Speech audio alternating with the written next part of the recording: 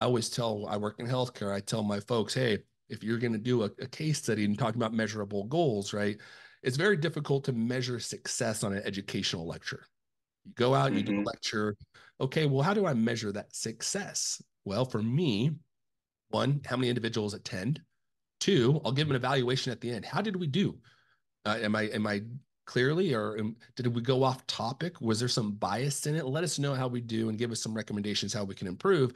But lastly, the most tangible way I can actually see if these lectures are paying off is the quality of care improvement in the communities that we did the education in.